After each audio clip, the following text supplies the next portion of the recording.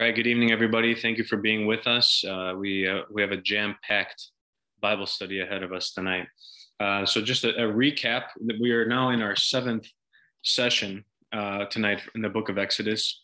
We've covered a lot of ground. In our last lesson, Israel has escaped Egypt, essentially, and now they have been traveling from Egypt to Mount Sinai, where God has told them to come and meet him, uh, and he would give them further instructions.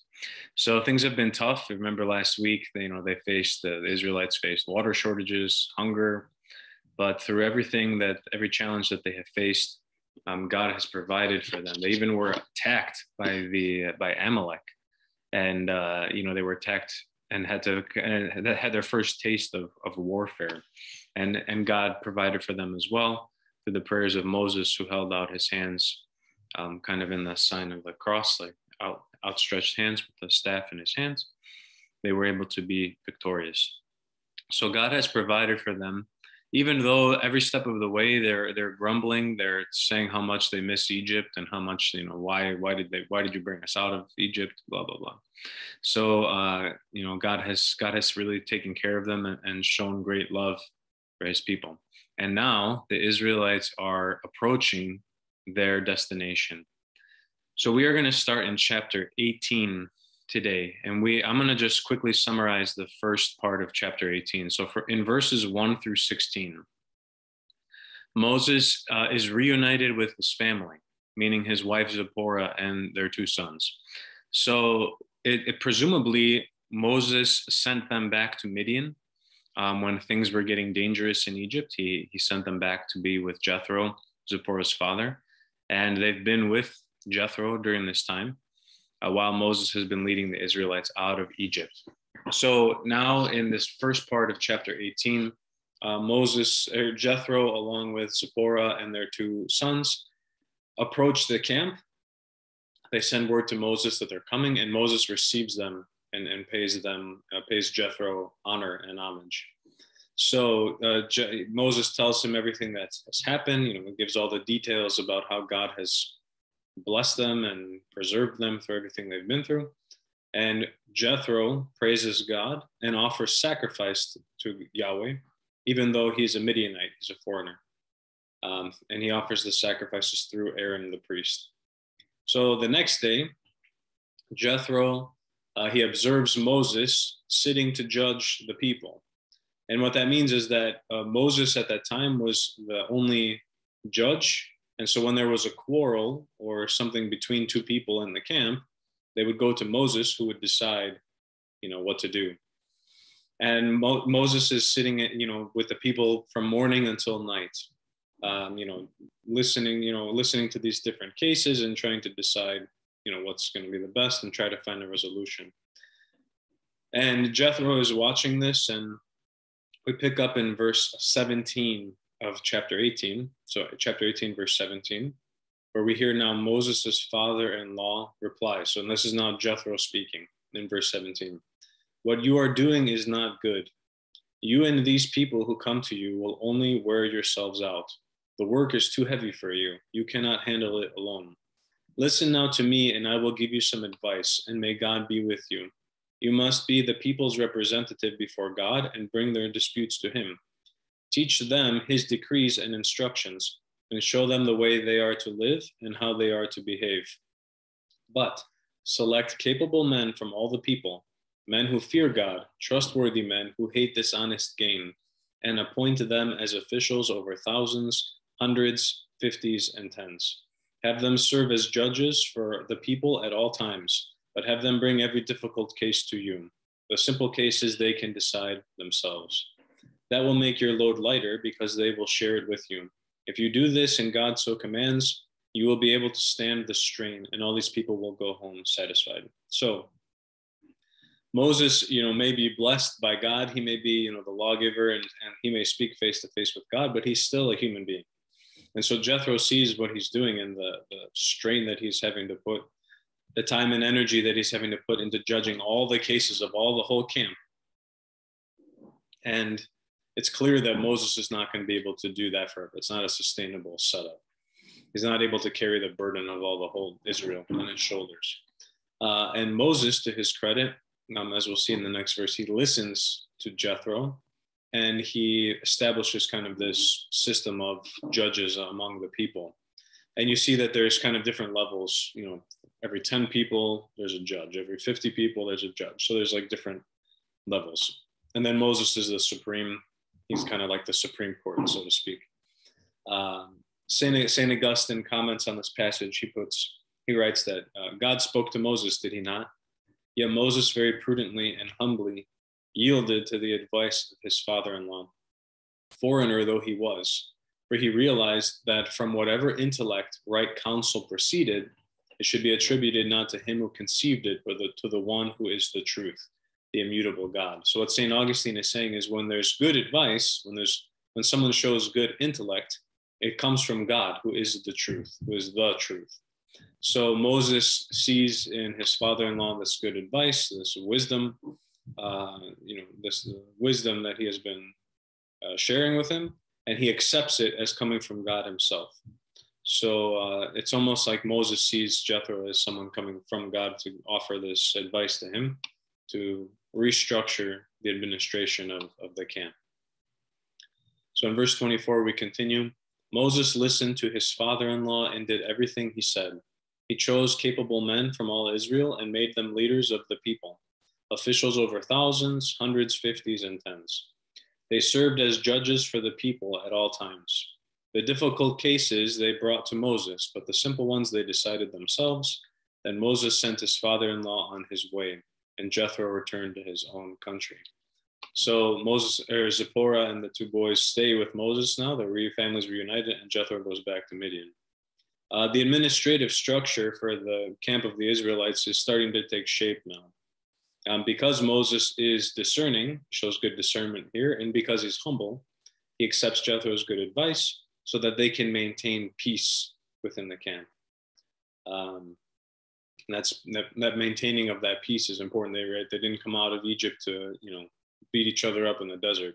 They have to be able to maintain peaceful coexistence in sometimes difficult circumstances. Wandering through the desert, being nomads is not an easy life. And as we'll see in the next chapter, have been on the road for over 2 months, almost 3 months.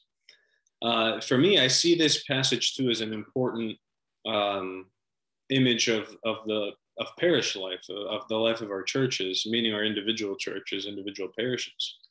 The burden of operating a functional, thriving, growing parish cannot fall on the shoulders of one person, whether that's the priest, whether that's a parish council member, the president, whether that's a pious, steward who takes care of many of the needs of the community. It's not sustainable when our parishes are set up that way, when everything goes kind of through one person, even a small group of people.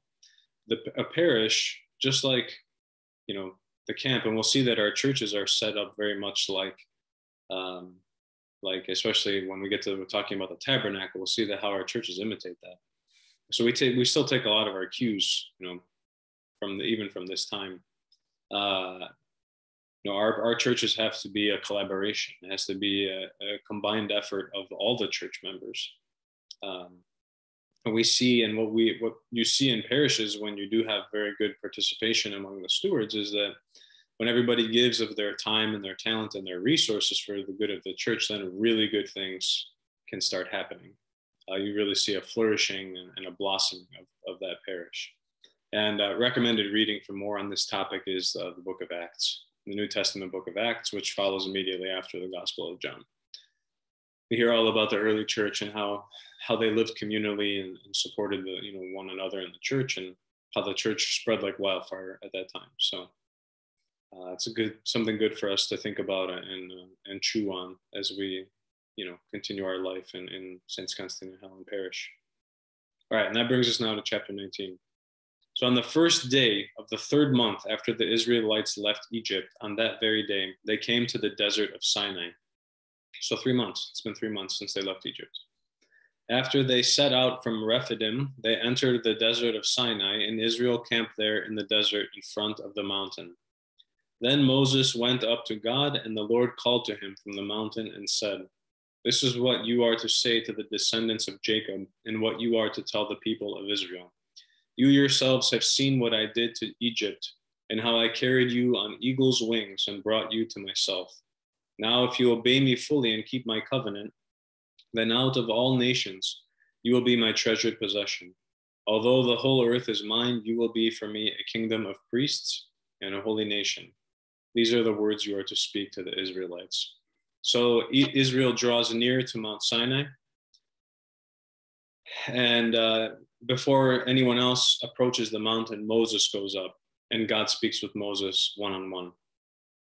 And he delivers this message here. Whenever you see mountains in the scriptures, 9 times out of 10, mountains are intended to be a place of revelation, a place of encounter with God, of a theophany, or of a revelation of God.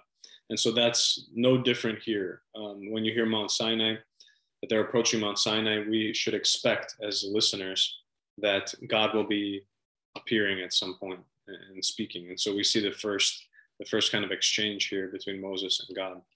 So God starts out his new covenant, which is what he's going to be doing here. He's going to be establishing a covenant. We'll talk more about that in a minute. But he starts out by reminding them of what he has already done for them as a sign of his might and authority. But he also foreshadows what he will do in the New Testament, where Jesus will crush the devil and bring out of bondage to sin and death, bring us out of bondage to sin and death, and he will draw all mankind to himself. So in the same way now that God speaks to Moses and says, I'm the one, you saw what I did when I brought you out of Egypt. There will come a time in the New Testament where the resurrected Christ will stand in front of Thomas and say, see my hands and my feet, right? And look what I've done, basically, for you and for all mankind. And he'll draw all people to himself, just like God is telling Moses here. So we have prefiguration. There's going to be in this chapter, we're going to be talking about that a lot, about how Moses in this conversation with God and the commandments and these things prefigure many things in the New Testament. This is also an important foundation for what's going to come next, because we're going to get in these next chapters a lot of commandments, a lot of laws, a lot of guidance and kind of guidelines for life for the Israelites as we get into the promised land, as they get into the promised land. And in our modern day times, when we hear commandments, when we hear, God's law, things like that, the image that we get is, especially, I think the younger generations, the image that we have is, of a God who arbitrarily decides these rules and who, practices and exhibits conditional love. Like, if you do this, then I will do this, then I will love you. But God is reminding them here that he has already shown them that he loves them, right? God has already shown them very clearly that, I brought you out of Egypt. I liberated you from slavery. I fed you in the wilderness. I brought you water out of the rock. I purified the salty waters for you to drink. I gave you manna from heaven. I gave you quail in the evening. I brought you victory over Amalek in the wilderness when you were untrained, unarmed army, basically. So God has already shown that he loves them, right? Like, that's not the point. God doesn't need them to do anything for him to love them. That should be assumed. But these commandments will be, and we use the word commandments, but especially when we get to the 10 commandments, the word that's used there is the galogos, which is the 10 words or the 10 kind of messages there. Even more than just like a kind of like a arbitrary checklist of things for the Jews to do, or for us as Christians to do, the things that God will present to them are part of a covenant. They're part of an agreement. That's what covenant means, is an agreement. And what the agreement is that if the Jews can uphold the things that God will say, then God's presence will stay with them. If they don't, then the covenant will be broken. And we'll see that eventually God's presence will leave the temple years later, many years later, and they'll be taken captive by Babylon into captivity. So that's like the ultimate sign of the breaking of this covenant, is the Babylonian captivity, and why it's such an important event in the history of Israel.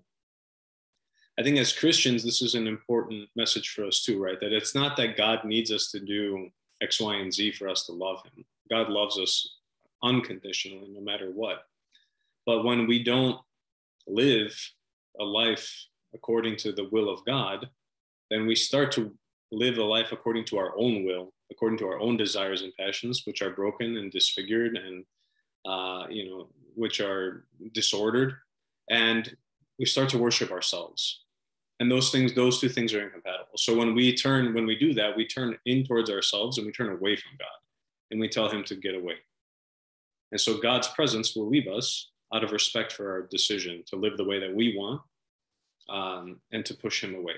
And so that's to me, that's a healthier way to talk about these passages, not just that God is establishing these random rules for them to follow.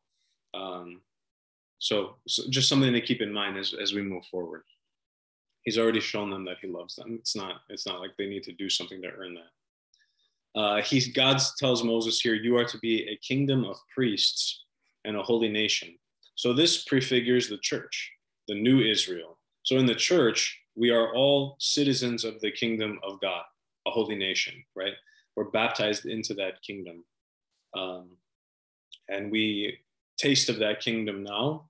And we hope that through the grace of God and through our own humility, that we will one day enter into that kingdom in its fullness, when all the nations of the earth will be gone, and it will just be Christ and his kingdom. And that we'll be citizens of that kingdom. In the church, we are all called to stand before God and offer sacrifices, which is what the priest does. That's the role of the priest. We are all called to stand before God and offer the sacrifices of ourselves. Right? We offer ourselves to God. We are chosen, which is what the word clergyman means, right? Clergy means, klerikos means chosen, elected. So we've all been chosen by Christ to be part of this nation, to be part of this holy kingdom, and to do this in his church. So even within the church, every Christian, every baptized Christian is a priest in one sense, in that he has been chosen by God to serve a purpose in the world, which is to offer ourselves and the world around us up to him in our prayers. Now, the priests within the church, there's priests, myself. They serve the role of administering the sacraments. So within the greater clergy of the church, you have this other smaller group of clergymen that do kind of the sacrament, especially the sacramental life of the parish as well. So I don't want to confuse anybody that we're all priests in the sense that I'm a priest, but we are all priests in the sense that we're all baptized and we're all chosen by God to serve a purpose within his church. So now we're at verse 7. So Moses went back and summoned the elders of the people and said before them all the words the Lord had commanded him to speak. The people all responded together, we will do everything the Lord has said. So Moses brought their answer back to the Lord. So God is offering and proposing a new covenant between him and Israel, and they agree.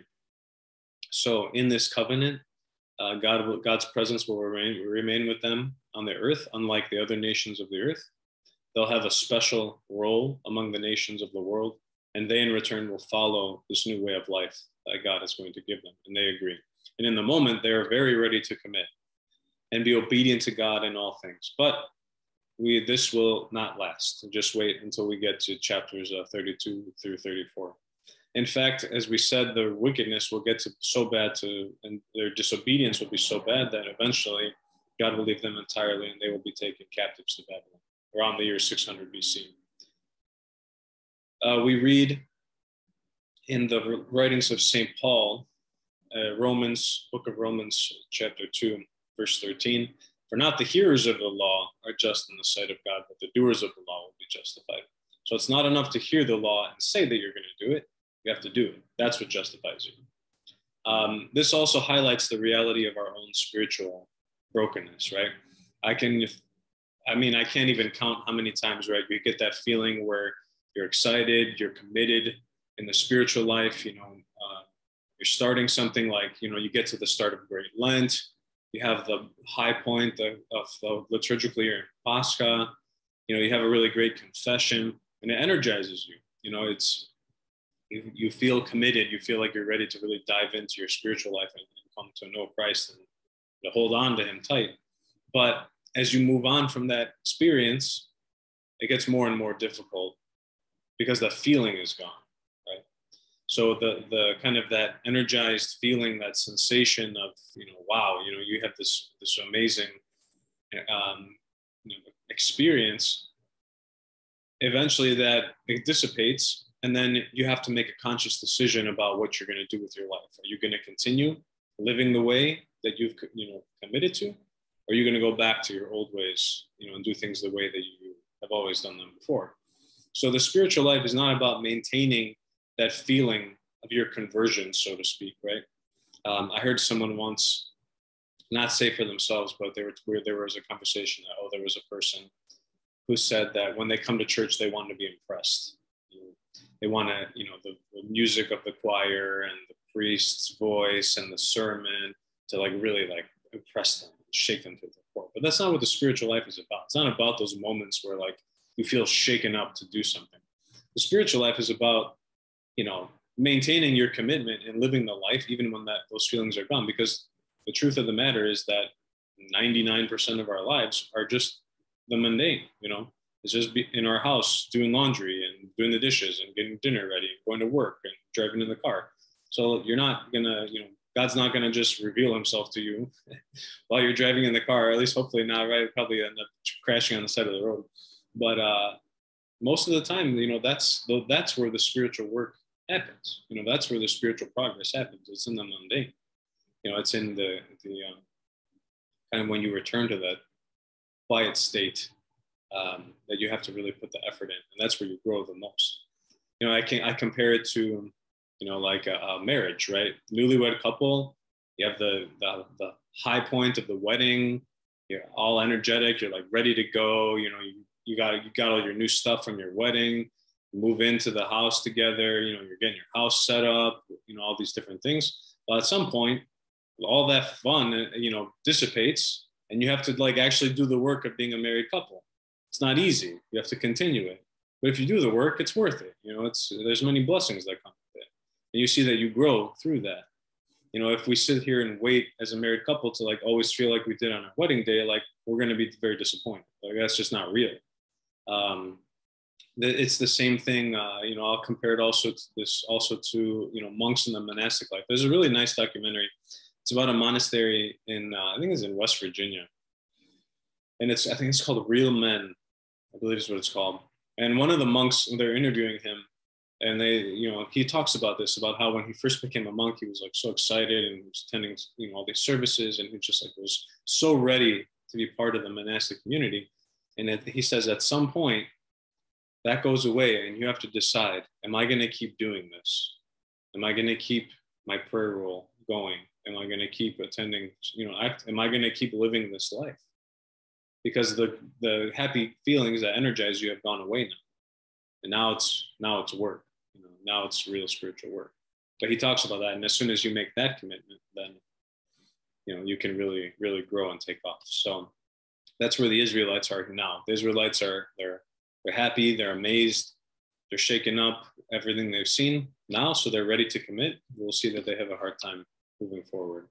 So in our own spiritual life, we can't, wait for God to slap us on the face every day to do our prayers.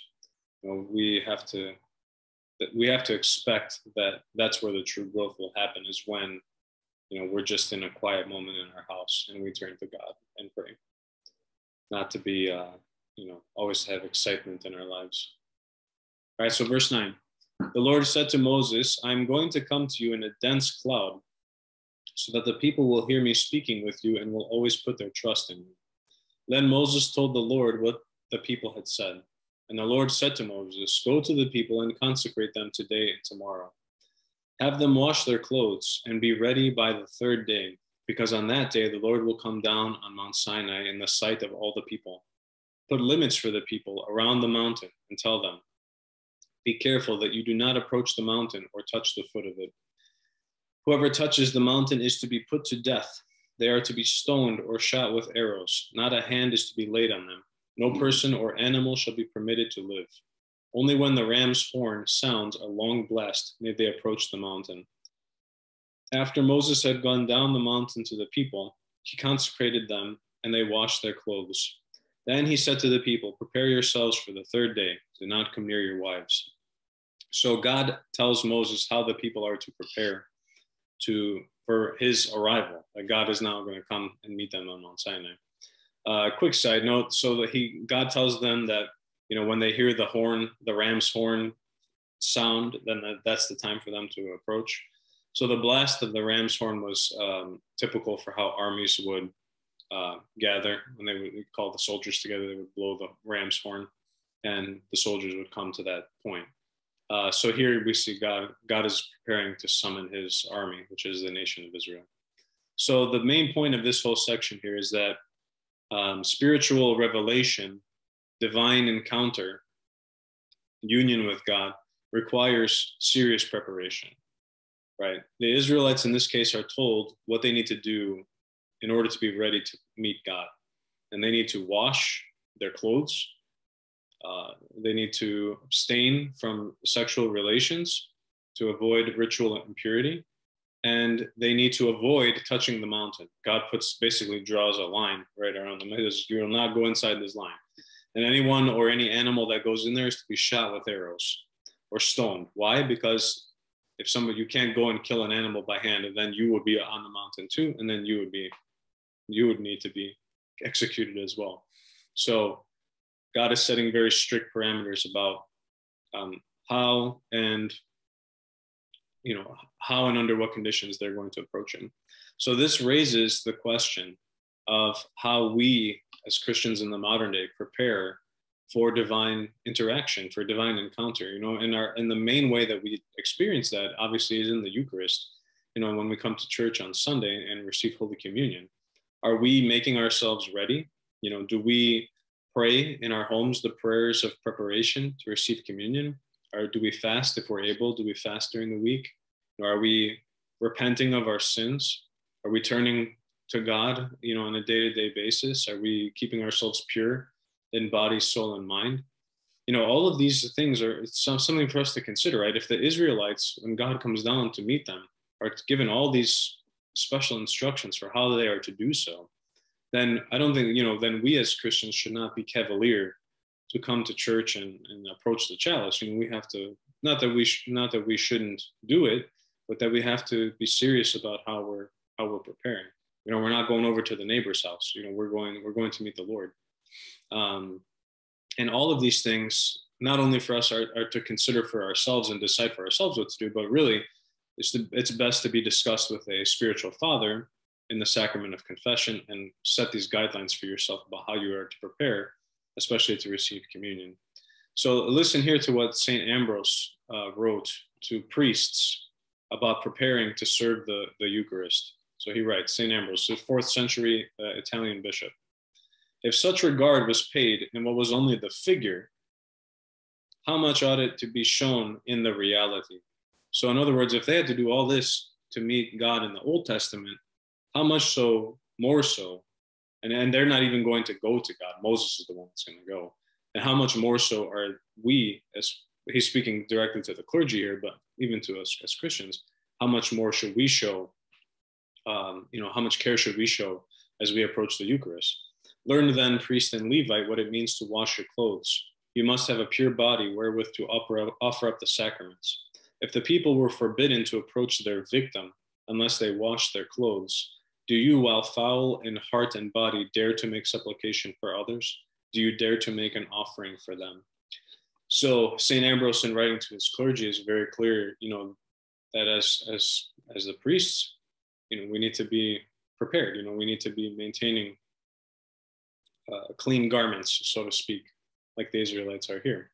And I would, say, speaking now to a group of parishioners, to people, faithful Christians in the church, that responsibility also falls on the people. And now, obviously, we're not going to be perfect, right?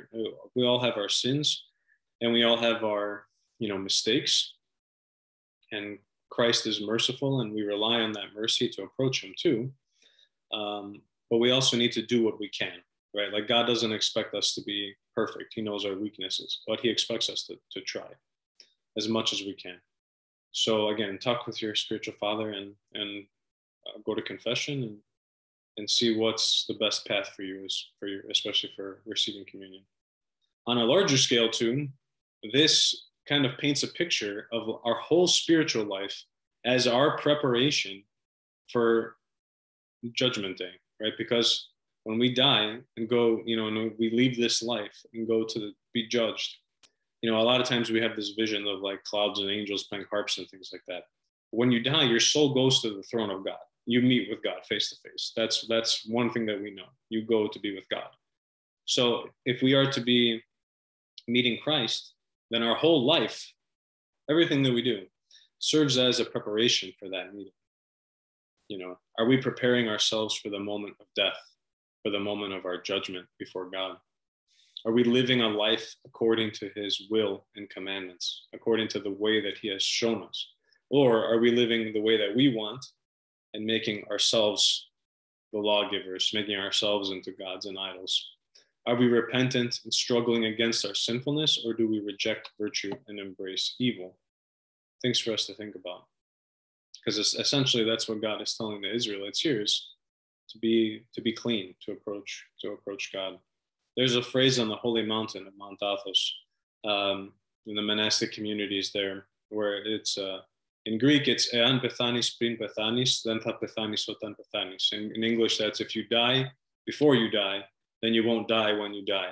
So in other words, to translate from English to normal person speak, if you are prepared for your death, right, by dying to sin in this life, then when you die and go to the next life, you will live eternally. Be ready for that meeting. So we have to view our whole life on this earth as a preparation to meet Christ on the day of our judgment. So that brings us now to verse 16.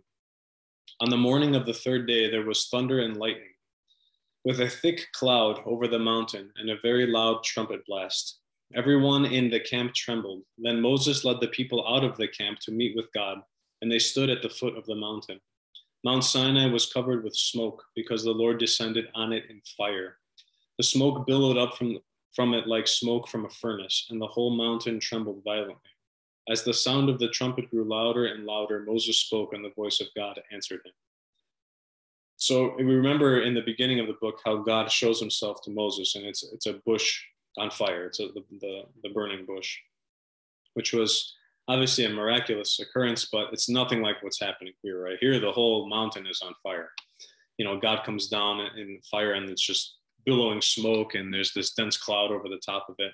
And it would have been very, awesome in the term, in the sense of awe-inspiring, frightful, right? It would have been terrifying. We'll see that later in this. We'll see that the Israelites are frightened, and they tell Moses that we don't want to talk to God anymore. You can talk to God for us and you can tell us what he has to say. So now this is the third time that God has revealed himself in a cloud. So you remember at the Red Sea, he appears in the form of a cloud. And then in the wilderness, when they're in the wilderness complaining that they don't have water or food, I think, he appears again in a cloud. And now on Mount Sinai, here he is again, revealing himself in a cloud. So the cloud is symbolic of God's revelation. When you see clouds, that's a symbol of God's presence. So this is not God's nature. God is not a cloud, right? But it's a sign of his presence in a way that's familiar to mankind. All right, verse 20. The Lord descended on the top of Mount Sinai and called Moses to the top of the mountain. So Moses went up. So now you can imagine the mountain's on fire and God tells Moses to come up. So I'm sure Moses was thrilled. But Moses goes up. And the Lord said to him, "Go down and warn the people so they do not force their way through to see the Lord, and many of them perish. Even the priests who approach the Lord must consecrate themselves, or the Lord will break out against them." So God is maintaining the boundary, right? He's saying, go and tell the people that they are not to cross this line. They are not to draw near to the mountain. So the church interprets this divine manifestation of God here on the mountain coming down in fire as a manifestation of God the Son, a pre-incarnate word who eventually will be incarnate in the flesh in the person of Jesus Christ. So in the life of Christ, the people will claim We talked about this when we discussed the Gospel of John. The people will claim to Christ that they follow Moses, but they don't know where Jesus comes from. Right? They say, well, we can't follow you. We don't know where you're from. We follow Moses. Yet here is the Logos, the Word, speaking with Moses on the mountain, on Mount Sinai. So Moses' mission is to direct people to God, not to himself. In their zeal, though, for the law of God, maybe mistakenly sometimes referred to as the law of Moses, they completely miss the point and they attach themselves to Moses. So Moses is speaking and writing about Christ, and yet they're attaching themselves to him. So anyone who claims to follow Moses should, by extension, follow Christ. Because here we see them speaking together. And obviously Christ is not in the same form as he is in the New Testament, but that's what basically essentially what Jesus tells them is, you can't follow Moses and not follow me, because Moses followed me, essentially, which we talked about in the Gospel of John as well. All right, verse 23. Moses said to the Lord, the people cannot come up Mount Sinai because you yourself warned us, put limits around the mountain and set it apart as holy. The Lord replied, go down and bring Aaron up with you, but the priests and the people must not force their way through to come up to the Lord, or he will break out against them. So Moses went down to the people and told them. So Moses and Aaron are the only ones that can go up the mountain. Anyone else, if they approach, they will die. They will be destroyed by God's presence, right? I mean, we'll even see this later when Moses asks to see God's face. He says, well, you can't see my face, because if you do, you'll die. So God warns the people that they all have to stay back. Moses and Aaron, being consecrated as God's messengers, they're able to go up. And that brings us now to chapter 20. The chapter where we get the most, probably, if not the most, one of the most famous and well-known passages of Scripture, the Ten Commandments. So in Exodus chapter 20, we start out in verse 1, and God spoke all these words. So the word there is not commandments, it's words, right? All these messages. God gave them these messages. So again, we cannot take them as arbitrary rules, right? God's not playing board games with the Israelites, right? They're not opening up the Monopoly box and reading the rules for the Monopoly, right? Do not pass go, do not collect $100, right? That's not what's going on here. God is establishing them and giving them the messages for how to live the best life, how to live the pure and holy and righteous life as human beings.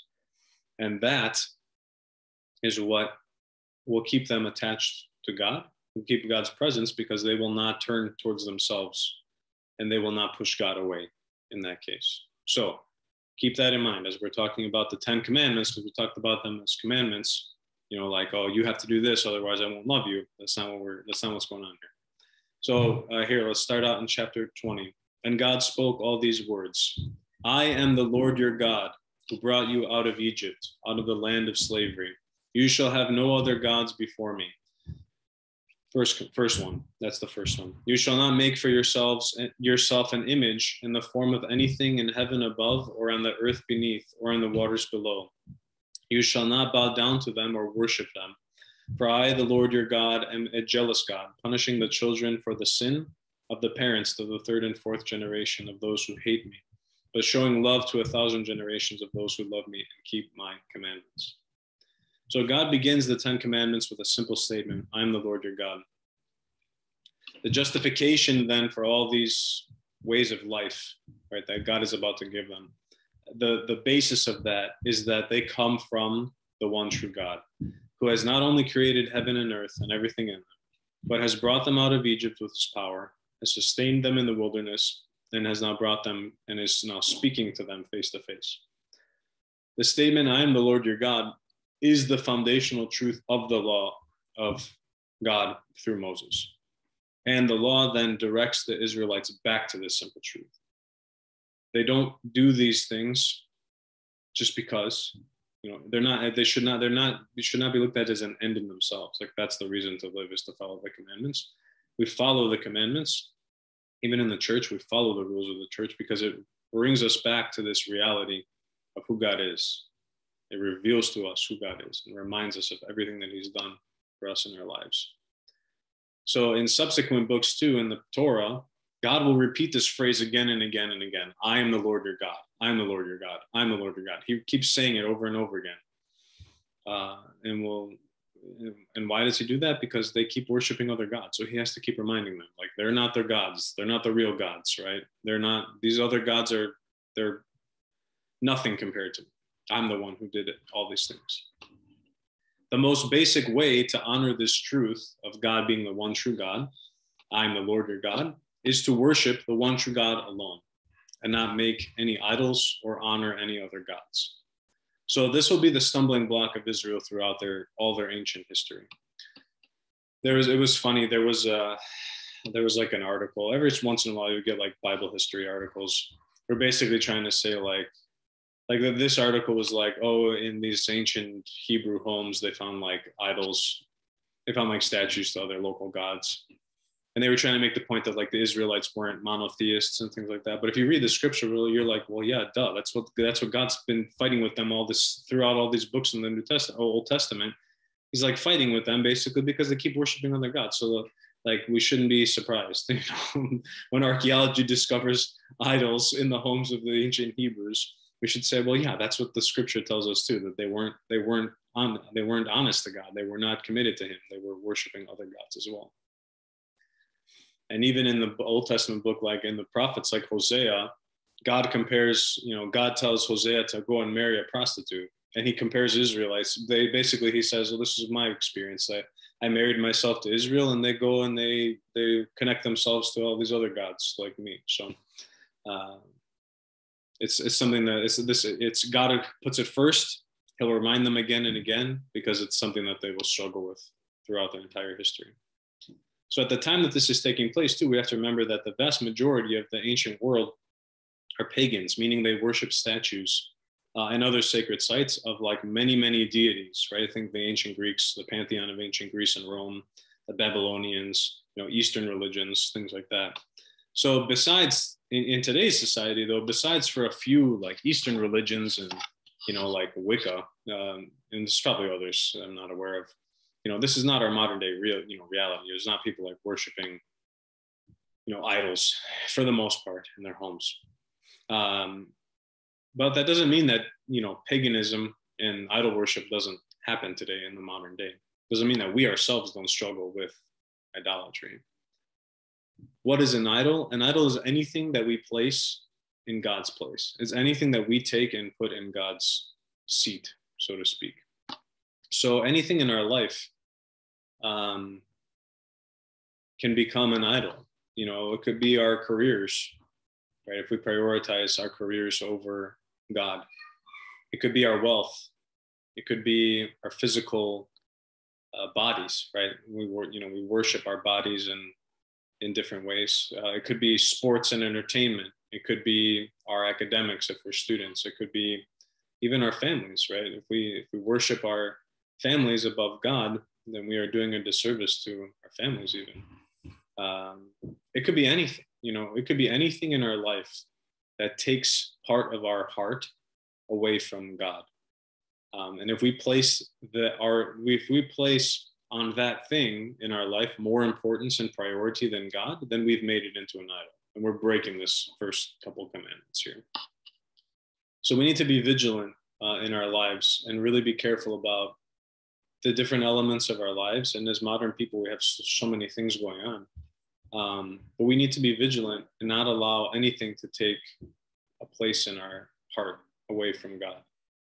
Because that's what God wants. God wants our hearts. He wants to have us place within us, to dwell and to live and to give us life. But if we take that spot and give it to something else, then we're worshiping. We're not worshiping God. We're worshiping that thing. So we have to be careful, in our lives. And that goes for everybody. And sometimes those things are not bad in themselves, but we can make them into idols, inadvertently. All right, verse 7. You shall not misuse the name of the Lord your God, for the Lord will not hold anyone guiltless who misuses his name. Usually that one, you shall not take the name of the Lord in vain. So the unspoken truth here in this commandment is that the name of God is sacred. Sacred means, at least the way that I see it, sacred means that there are restrictions on when, where, and how we use something, right? Think about things in the church. We don't take I know as a priest, I don't take the chalice home and put it out at the dinner table to drink a glass of wine with dinner. And we don't take the altar cloths and use them as a picnic blanket. We're not using the icons, hopefully at least, to design like T-shirts, or decorations in our homes. We don't go in the church and play football. These things, these places are sacred and holy, and they're meant to be used only for certain reasons at certain times. So the name of the Lord is no different. We are not to use it indiscriminately, just willy-nilly, but we are to use it in a positive way, as a spiritual weapon against the evil one. So that's why as Orthodox Christians, we have the practice of saying the Jesus prayer, the prayer of the heart, Lord Jesus Christ, have mercy on me. So in that prayer, we use the name of the Lord, right? Lord Jesus Christ. But this prayer is not using the name of the Lord in vain, but it purifies the soul. It breaks up the hardness of our hearts, looking at you, Pharaoh, so that the virtues can take root in us and so that we can draw near to God. Furthermore, the name of Jesus strikes down our spiritual enemy, the devil. I believe it was Saint Ephrem of Catanakia. I'll have to look. And Saint Ephrem is a new saint of our church. He told one of his disciples that even when we don't feel the effects of the Jesus prayer, it burns the devil continuously and drives him away from us. So let's always use the Lord's name, but in the right way. Let us use it in prayer, especially in the Jesus prayer, the prayer of the heart. All right, verse 8. Remember the Sabbath day by keeping it holy. 6 days you shall labor and do all your work, but the seventh day is a Sabbath to the Lord your God.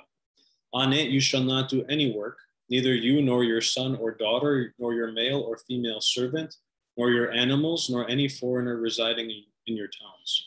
For in 6 days the Lord made the heavens and the earth, the sea and all that is in them, but he rested on the seventh day. Therefore the Lord blessed the Sabbath day and made it holy.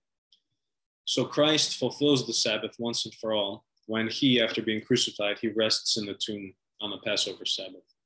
So we have this beautiful image of Christ fulfilling the Sabbath by literally being laid in a tomb and staying there throughout that day. And then, of course, the next morning, early in the morning, before the sun rises, he rises from the dead and establishes a new day of the Lord, right? It's no longer the Sabbath. It's no longer Saturday. That's the day of the Lord. It's Sunday, which in Greek is Kyriaki, which literally means the day of the Lord in honor of his resurrection. So that's why as Christians, we don't keep Sabbath restrictions. We don't celebrate Sabbath and honor the Sabbath because now we have the Lord's Day. So we are called to honor the Lord's Day by attending church, by not working, God willing. And even in like the old country, like women won't do like laundry on Sunday. They like won't do menial tasks or like on feast days, they will not. They'll abstain from working because it's the day of the Lord. So that has been transferred from the Sabbath to the day of the Lord, Sunday. Verse 12, all you parents out here will love this one. Honor your father and mother so that you may live long in the land the Lord your God is giving you. So this is, out of all the commandments, this is the only positively framed one. All of them are like, don't do this, don't do this, don't do this, you shall not, you shall not. But this is a do, honor your father and mother, positive. Furthermore, it comes with a promise that if you do it, if you honor your father and mother, that you will receive the promise of long life and blessings in the promised land. St. Ambrose writes, honor your father that he may bless you. Even if the father is poor and does not have plenty of resources to leave to his sons, still he has the heritage of his final blessing with which he may bestow the wealth of sanctification on his descendants. So in other words, the blessing of a parent to a child, especially as the parent is dying, is of a great importance, and it's a heritage. It's a inheritance for that child. And he finishes by saying it is a far greater thing to be blessed than it is to be rich. So don't just honor your parents because they have money to give you when they pass away, but so that you can have their blessing, and that blessing can be extended even into the kingdom of God. I like to think too about this as like children honoring their parents is like a training ground for them honoring God as adults, right? Like for kids, their parents kind of stand in God's place. They're kind of like the gods of the house. There's nothing that mom and dad can't do, especially for the small children. So when children learn as young children to honor their father and mother, then when they become adults, if they're raised faithfully, it's much easier for them then to honor God in their life as well. And when we honor God, we are blessed eternally. So verse 13, now we'll just kind of shoot through the rest of these. You shall not murder. You shall not commit adultery. You shall not steal. You shall not give false testimony against your neighbor. You shall not covet your neighbor's house. You shall not covet your neighbor's wife, or his male or female servant, his ox or donkey, or anything that belongs to your neighbor. So these final commandments don't get much explanation or commentary or further, further bullet points here, because they're pretty self-explanatory. These are kind of like minimum baseline for behavior, not killing or committing adultery or theft. So God doesn't add any commentary on those, because it kind of should really go without saying. All right, a few bonus thoughts here on the commandments. So the 10 Commandments, as we know them, although they are very important and they definitely start the conversation, they are not the whole of the Mosaic law. So as we'll see in the upcoming weeks, there are many, many laws that God gives the Israelites, many, many. So this list is not in any way exhaustive or by any means for us to say, well, as long as I do these 10 things, then I'm living righteously. It wasn't that way for the Israelites, and it's not that way for us either. Christ further shows this in the New Testament when asked what the most important commandment is, and he says, you shall love the Lord your God with all your heart, all your soul, and all your mind, and your neighbor as yourself. So the law is a way of life beyond even the 10 Commandments to keep people close to God, to keep them free. Furthermore, Christ in the New Testament will fulfill, expand, and add to these. So a great example of this is the Sermon on the Mount in the Gospel of Matthew, which even in its setup is very similar to what's happening here, right? Moses on a mountain talking with God. New Testament, in Matthew, Christ is on a mountain talking to his disciples, delivering this kind of new law to his people. So instead of the 10 Commandments, he starts by preaching the Beatitudes, which are kind of the new standards of blessedness in this kingdom that he's ushering in. So I'll read them quickly here. Matthew chapter 5, verses 3 through 12. Blessed are the poor in spirit, for theirs is the kingdom of heaven. Blessed are those who mourn, for they shall be comforted. Blessed are the meek, for they shall inherit the earth. Blessed are those who hunger and thirst for righteousness, for they shall be filled. Blessed are the merciful, for they shall obtain mercy. Blessed are the pure in heart, for they shall see God. Blessed are the peacemakers, for they shall be called sons of God. Blessed are those who are persecuted for righteousness' sake, for theirs is the kingdom of heaven. Blessed are you when they revile and persecute you, and say all kinds of evil against you falsely for my sake. Rejoice and be exceedingly glad, for great is your reward in heaven. For so they persecuted the prophets who were before you. So similar to how God starts Moses here with the 10 messages, the Decalogue, the 10 Commandments, Jesus starts out with the Beatitudes, and then he keeps going. So in the Sermon on the Mount, Jesus actually takes a few of the 10 Commandments and he expands on them and takes them to the next level, which is the level of the heart. It's not just about bodily purity, that it's about spiritual purity. So in Matthew 5, 21 through 22, he says, you have heard it was said of those of old, you shall not murder, and whoever murders will be in danger of the judgment. Where is that? It's in the 10 Commandments. But I say to you, whoever is angry with his brother without a cause shall be in danger of judgment. P.S. Without a cause is not in the original Greek. So really, it's if you have anger in your heart, then you are in danger of judgment. So Christ even takes it to the next level, the level of the heart. One more example here, Matthew 5, 27 to 28. You have heard it said to those of old, you shall not commit adultery. Where do we hear that? 10 Commandments. But I say to you, whoever looks at a woman to lust for her has already committed adultery with her in his heart. So all this is to say that though the 10 Commandments are super important and holy and very good to follow as Christians, we follow also the law of the kingdom of God as given to us by the Lord and are called to live our lives the way he has guided us so that we can be united to him. So these are just like a starting point. There's many, many, many more things that we are called to do. All right, let's run through the rest of this chapter really quick. I know we're at 8 o'clock, so forgive me. All right, verse 18, when the people saw the thunder and lightning and heard the trumpet and saw the mountain in smoke They trembled with fear. They stayed at a distance and said to Moses, "Speak to us yourself, and we will listen, but do not have God speak to us, or we will die." So there you go. There's the fear of the Israelites, seeing this mountain on fire and hearing the voice of God. So the magnitude of the revelation is just too much for them. So they ask God not to speak to them directly anymore, just through Moses. But this is the beginning of the prophetic tradition, that God will speak through prophets, even, in the time of the kings, all the way to John the Baptist, that God will speak through prophets to the people. It's a good lesson for us that it's a fearful thing to come into the presence of the living God. All right, verse 20. Moses said to the people, "Do not be afraid. God has come to test you so that the fear of God will be with you to keep you from sinning." The people remained at a distance while Moses approached the thick darkness where God was.